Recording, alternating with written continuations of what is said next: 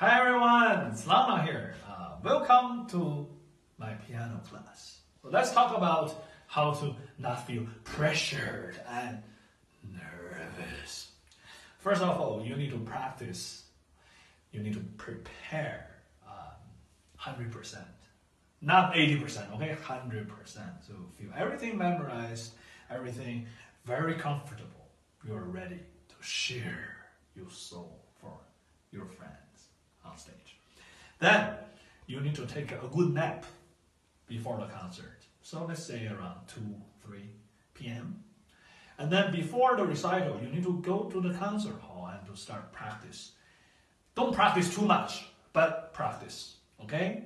You need to feel good, you need to feel smooth, you need to learn the sound of the stage. Then afterward, please eat strawberries, eat cookies, eat something which makes you happy. Then the concert begins. Just bring all your heart out and enjoy the great